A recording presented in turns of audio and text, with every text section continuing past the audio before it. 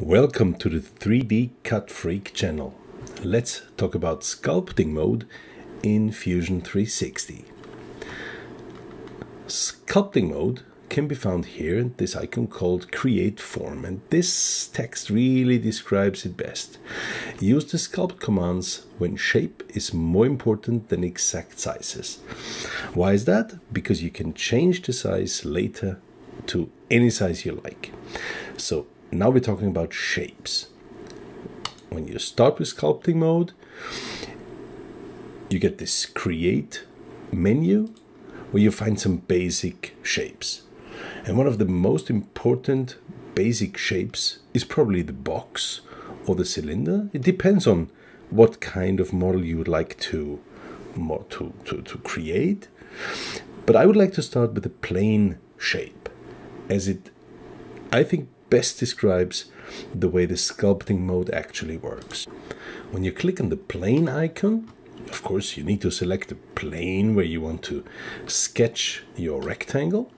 Let's select this one, and there are only two types of rectangles you can sketch here: the one with a center point and the other one with 2 points.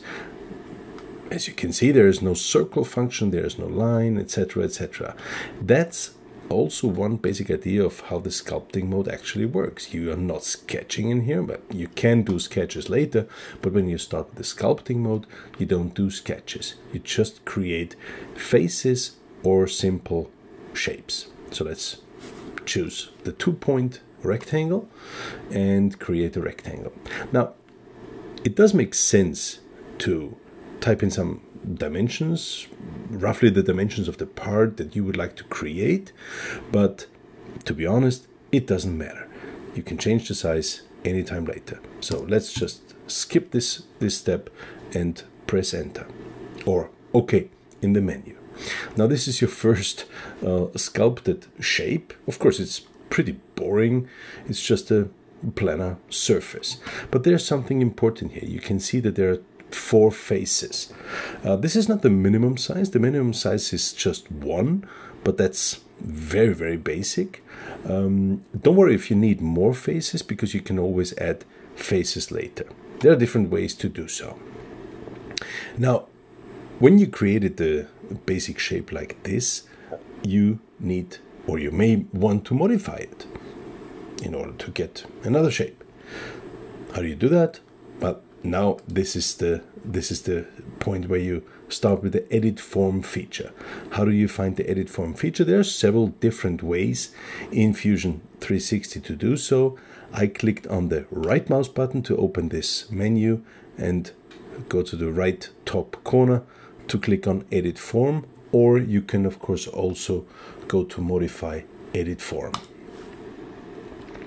This is a very, very powerful menu, and for the sculpting mode, you will probably use this menu 90% of the time. What can you do in here? The basic idea is you can select points, edges, or faces, or the combination, or more than one edge. I did that with a double click, and then manipulate the faces. You can pull them up, pull them to one side, rotate, etc., etc. We will talk about this modifier later in detail. The basic idea behind the sculpting mode is that when you think you're finished with modifying and sculpting your surfaces, or your body in this case, you can see that's called a body in the model tree, then you click on finish form and you finish this one feature, this one sculpted feature, which does not mean that you cannot go back. It's just that at the moment when you finished it, you cannot modify it anymore with the sculpting technique. So now you can create a thickened surface, you can make some holes and some fillets, etc., etc., etc. You can do all that in Fusion 360. But when you decide that maybe that shape is not that nice and I would like to modify something or add something, you can always do that. You can see that down here there's a form. It's called form 4 in my case. You can click on this form. You can now see it's highlighted. Click on the right mouse button to edit the feature, and as you can see, you're back to the sculpting mode. You can go back to selecting points, edges, faces as usual, edit the form, modify the shape in any way you like, click on OK, finish the form, and now we're here. What you will not see is an additional model tree or additional features in here. You will always only see this one form in the model tree. Thank you for watching, and please make sure to watch my other videos about Fusion 360.